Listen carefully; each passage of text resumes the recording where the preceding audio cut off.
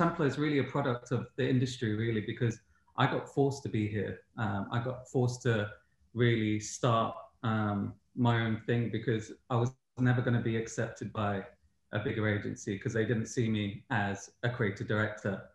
And an offshoot of that is because I'm bringing all my experience and the background and the issues in my background. So living as a refugee, living in poverty, receiving charity as a child growing up.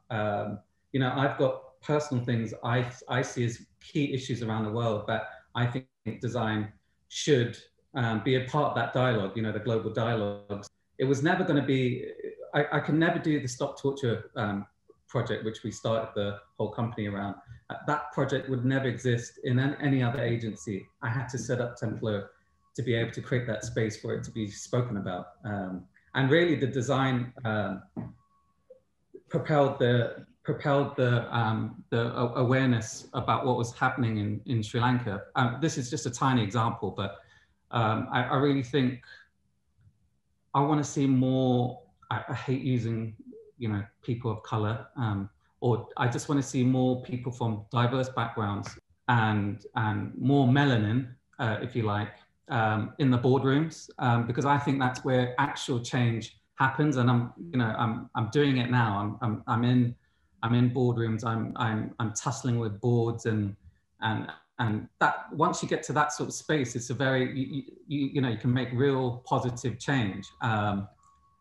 And I think, you know, I grew up, Forrest, you know, building on what Forrest was saying, I grew up not seeing that role model for me. So, and it's interesting, as I travel around the country, more and more students from different backgrounds are saying, Pally, you're the first speaker we've had from that doesn't look like everyone else. Yes, we definitely get a lot of specificity now in RFIs and RFPs about diverse teams. And I think that's just, you know, the transparency that the industry is starting to, you know, to have to kind of, you know, expose itself to in terms of, you know, the briefs, who's been commissioned, why are they commissioned, what were some of the decision criteria. And I think there's much more pressure, which is good, on looking at diverse vendors. I do think that there's something that I think, you know, we were kind of skirting around earlier, which is, you know, the market will always demand something, you know, that is seductive and sellable. So the market's not actually going to drive the change, right? And there may be a way to signal in the market, which I think is to Polly's point about virtue signaling, which is for kind of short-term returns, but they're really not addressing systemic issues. And then I think there's functional tokenism, which I think is Natasha spoke about, which is, you know, hire a bunch of junior hires, but don't necessarily retain them. They provide the culture of inclusion. But I do think there's a fundamental shift, right, from going from kind of power-centered, where you're still, those with power are still retaining power, to really actually thinking about a reframe that I would love to see us all make in the industry, which is, we know the data into things you spoke to, John, and some of the other things that I think McKinsey came out with a report. Neurodiverse teams just simply outperform, you know, homogenous teams. So we know that this is true.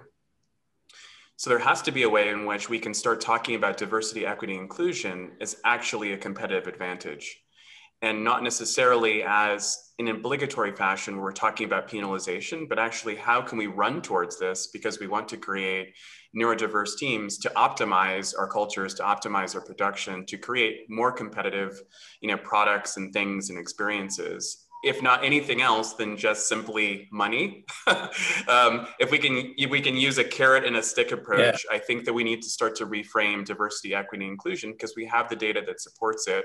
But how do we drive it out of tokenism to really kind of neurodiverse optimization? Natasha, I'd be interested in your experience of having set up a very successful design agency and now an innovation agency aligned with one of the big management consultancies, and your experience and how that compares and contrasts in the two different environments. Yeah, it's a good question. It's actually more exciting to be part of it at a bigger level. I'm now part of a 500,000 person company. And what's exciting to me about that is being able to drive change at a big level. It's very different from being a 50-person company, which is what we were. And we have a brilliant inclusion and diversity board in Accenture Interactive that I'm part of, and we're planning on making real change. But there's also the fact that I know from an exec leadership, they feel really passionately and unequivocally about this. And that makes me feel comfortable speaking up and helping drive change, which is a huge first step. I haven't seen that in many large organizations. It's also enabled me to work on a project that I wouldn't have been able to work on as an independent agency.